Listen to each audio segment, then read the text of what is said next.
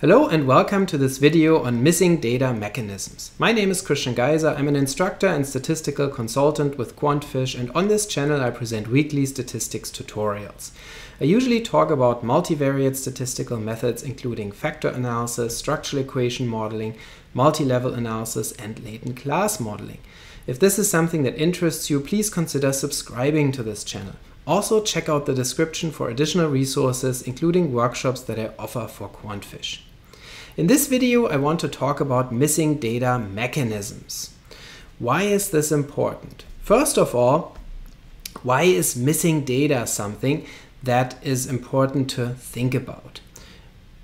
Almost everybody who has conducted an empirical study has encountered missing values in their studies, and missing values can be a problem. First of all, when you have missing scores, this reduces your sample size, and this can lead to a reduction in statistical power. So when you plan to conduct, for example, tests of statistical significance, then it can be a problem if you have reduced statistical power, because then you may not be able to find significance for some or multiple of the effects that you plan to test in your study. So missing values can lead to a reduction in statistical power, and that can be a problem. Maybe even more importantly, missing values can also lead to bias in statistical results, and whether or not this is the case depends on missing data mechanisms in part, and then also depends on how you handle missing data. And that is again related to the missing data mechanisms, and therefore it is worthwhile to learn about missing data mechanisms and to understand them, and to also understand how each one can be handled in practice. So let's get started here. What are the missing data mechanisms that can be distinguished according to Rubin's work? First is missing completely at random data, or MCAR data. Second is missing at random data, or MNAR data. And then finally we have missing not at random data, or MNAR data. I want to go through each one of these here with you based on an example, and the example here is a study in which we wish to predict income, for example, by using multiple regression analysis or path analysis or a structural equation model. And so income here would be our outcome variable that we're interested in predicting from a set of independent variables. So for example, the type of profession, maybe gender, maybe age, other variables, to find out what predicts income. So let's get started with missing completely at random data, or the missing completely at random mechanism. What does this mean? Missing completely at random means that missingness in income scores, for example, is completely unrelated to income and other measured variables in the study.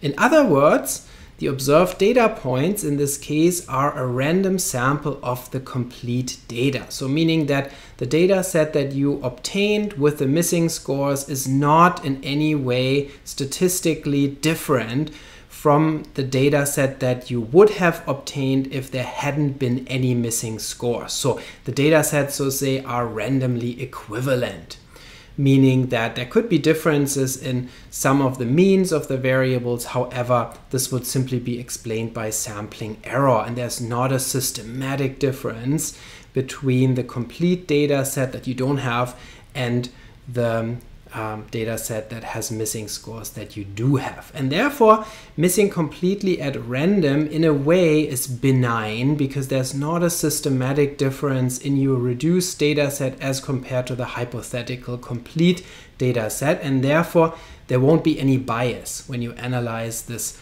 reduced data set. However, you could have a loss of statistical power because you have less data, and if you have a lot of missing data, even missing completely at random data, this could compromise your analysis because you may not be left with enough data, of course, and then that could cause problems. You might have standard errors that are very high, and or you might have unstable parameter estimates, for example, in a structural equation model. So missing completely at random can still be problematic, but in a sense, it is a benign mechanism because the missingness has nothing to do with your data set. What is an example? An example would be if questionnaire data was simply lost by the investigator randomly. So let's say the data were collected in terms of sending people questionnaires or giving people questionnaires, and then the investigator or an assistant randomly loses some of those questionnaires. And it has nothing to do with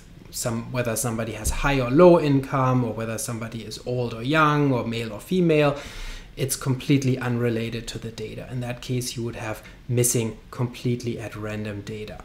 Another example would be a planned missing data design, where you randomly assign participants to variable sets to save time and money. So you wouldn't administer all variables to all people, but instead you would randomly select variables from subsets of people. And in this case too, the randomness ensures that missingness is not related to your data at all, because you randomly assign people to those variable sets, and then you have also missing completely at random data, which is why planned missing data designs can be powerful, because they allow you to have missing completely at random data that then can be analyzed with techniques that address this missingness properly, and we'll talk about those in a little bit.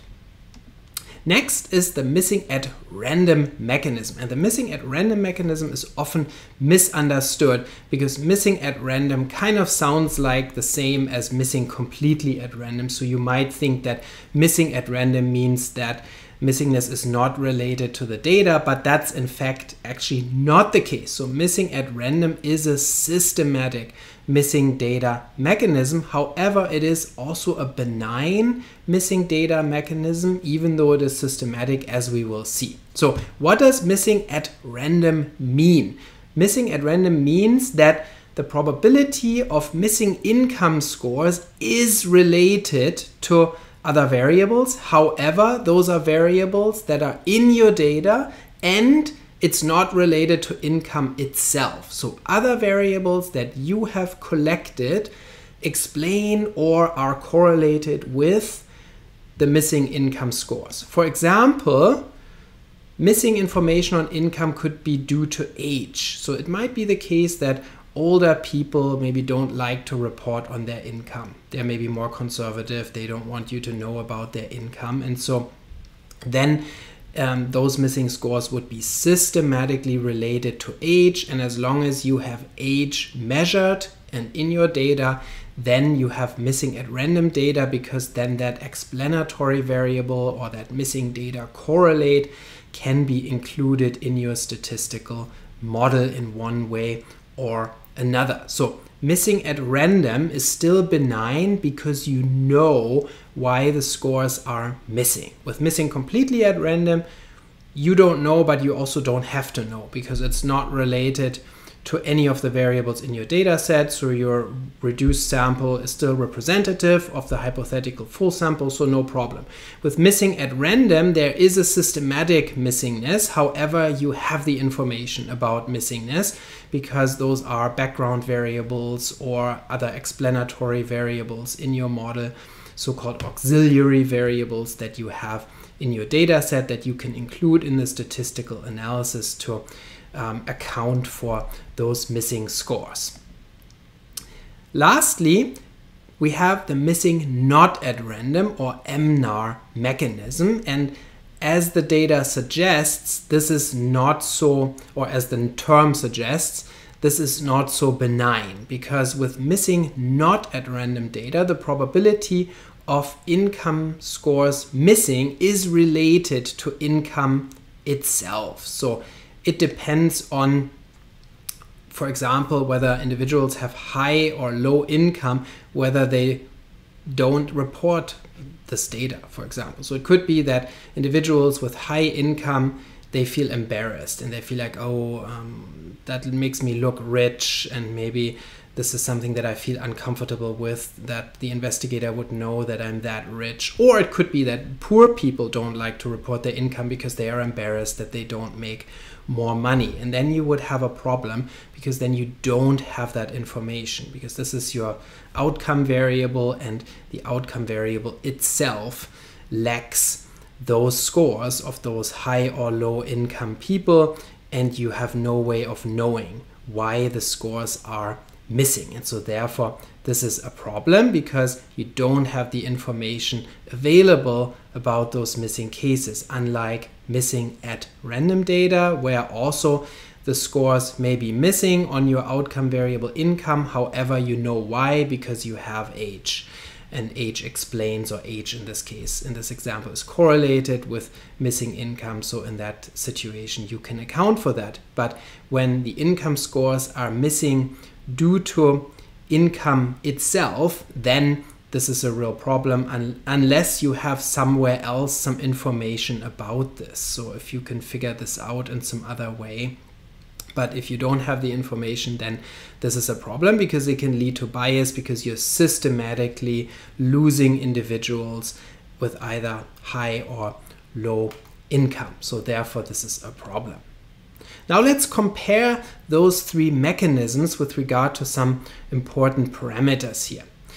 Missing completely at random, in a way, as I said before, is probably the most benign mechanism, because the missingness is completely unrelated to your data, and there's nothing, so to say, to worry about other than a loss of sample size and a loss of potential power. Also, missing completely at random is a testable condition, so there are tests available where you can figure out whether this assumption must be rejected or not. So this is one that can be tested, and it can be handled well. So you can use full information maximum likelihood estimation, for example, for a regression model or a path model or structural equation model with this type of missing data, or you could use multiple imputation, and then you can retain more statistical power, and also you can or you won't have any bias with those types of methods. With missing completely at random data, you could even use listwise deletion without having trouble with bias. However, you would lose a lot of data. So therefore, that's not recommended to do. However, so say missing completely at random is so benign that even if you then deleted cases listwise with missing data, this wouldn't result in bias in the parameter estimates.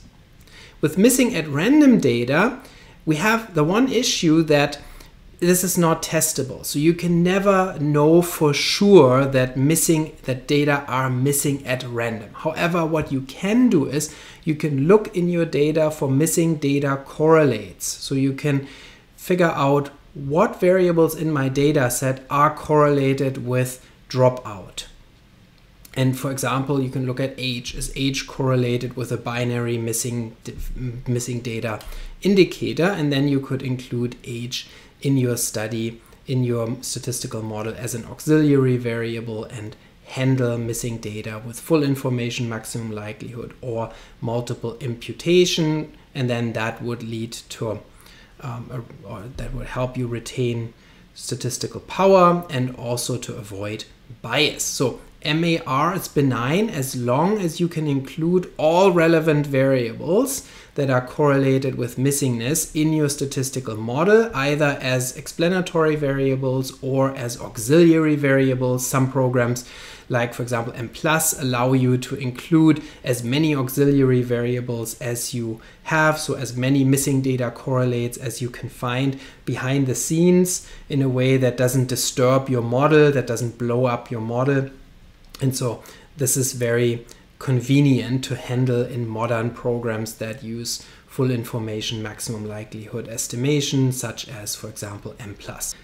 Missing not at random is the most problematic case, because this is not only not testable, but it's also difficult to address properly. So you cannot simply use full information maximum likelihood estimation or multiple imputation and be fine with it, because even those techniques could result in biased parameter estimates, simply because the information about why the data are missing are not included and cannot be accounted for. There are special methods available for missing not at random data. However, those make strong assumptions, and that can still be problematic. I hope you found this video useful to learn more about missing data mechanisms and how you can address missing data properly. If you did, please subscribe to this channel. Don't forget to check out the description for additional resources, including a missing data handling workshop with Mplus that I offer through QuantFish, and I'll see you next time.